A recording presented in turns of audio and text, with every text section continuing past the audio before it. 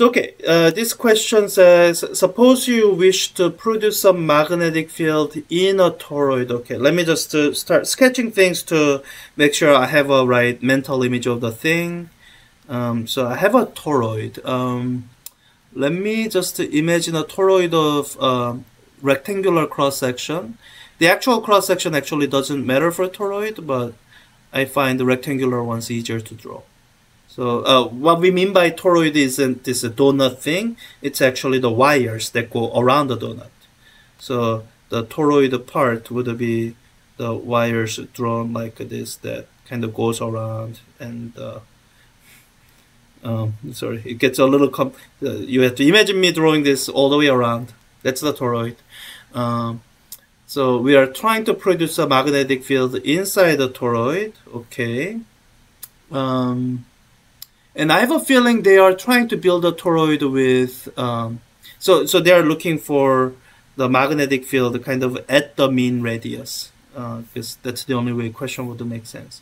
So we are given some kind of radius r that out at which we are trying to measure the magnetic field, and there's magnetic susceptibility. I don't think I have memorized how to factor this into my formula. If I had to take a guess, it would be that effective magnetic constant is the susceptibility times the permeability of free space, but I could be wrong. So I'll look in the textbook and make sure. So in the hint, I'm pretty sure in magnetism in matter, I guess, okay, it's referring me only to that. But I'm also going to look up on my own the section 12.6 for the formula for the magnetic field in a toroid. So let's start with this just to verify if this is actually correct. It might not be.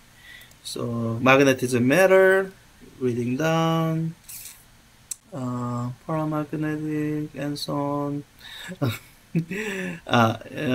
Yeah. So it's not this, but there's 1 plus. Yeah, in fact, okay, that. So I should use that expression, not my incorrect one. 1 plus that. Or what I think this is what someone might call relative permeability, in analogy with what we do with the relative permittivity. But in any case, so this will allow you to use the formula that in the previous section for toroid. So when you and I also did this derivation in lecture, but if you don't have that, then you can also find it in the textbook. They do the derivation using Ampere's law. It's pretty fun. If I wasn't running short on time, I would do it. When you finish the derivation, this is the magnetic field within the toroid, with r being the distance from the center of the toroid to the point. So magnetic field inside the toroid is not constant, unlike solenoid. So let me copy it over that formula. The magnetic field of toroid is equal to mu naught times Ni, where N is the total number of turns, divided by 2 pi r. And for this question, I'll just stick with this because for this expression to make easy sense, I'm just going to abandon use of the Coulomb constant and speed of light for this question.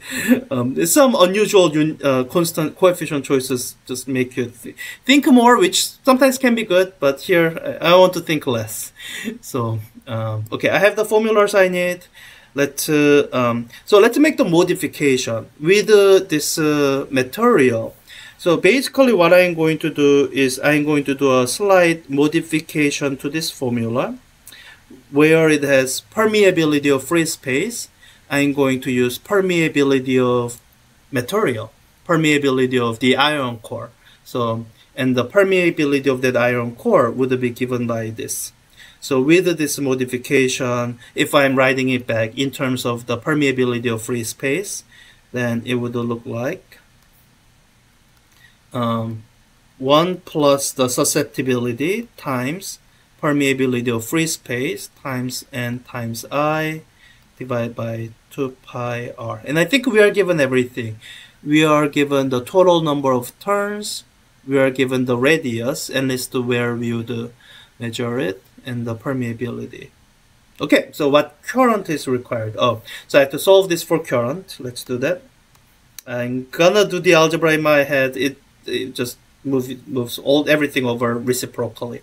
So current is 2 pi r times the magnetic field inside a toroid divided by 1 plus chi times mu naught times n. Let's plug in the numbers and get the numerical value. 2 times pi times r times magnetic field inside the toroid, 1.2 Tesla. Wow, that's a large. Oh, wait. Radius is 15 centimeters times 1.2 Tesla divided by, and what will help is actually this large magnetic susceptibility, 1 plus, oh, I could even ignore the 1, 4.5 times 10 to the power of 3, no units. Let me make sure I have a big parenthesis around that.